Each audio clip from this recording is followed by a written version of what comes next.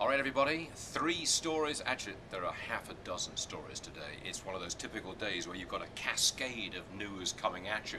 All of it relevant to you, your money, your investments, your job. Okay, let me get started.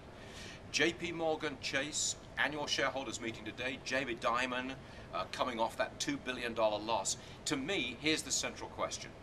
As we go into the future, will it be us, taxpayers, who are still on the hook ultimately if there is another 2008 style crash? Is it us? Are we on the hook, or are we going to make some changes and put investors on the hook? I'd like to see that. I'd like to see investors on the hook, not taxpayers. I don't see any prospect of that happening in the near future, but that to me is the central question of the JPMorgan Chase loss. Number 2, Facebook. I've never seen anything like the buzz that there is surrounding Facebook, but maybe the buzz is beginning to recede a little.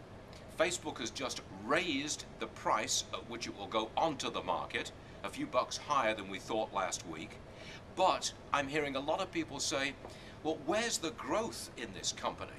The little guy is trying to pile into it, but the institutions, the big guys, they're not. That tells me something. Number 3, Jerry Brown, Governor of California. Now we know what cuts he proposes to make to bridge the deficit gap, now at $16 billion.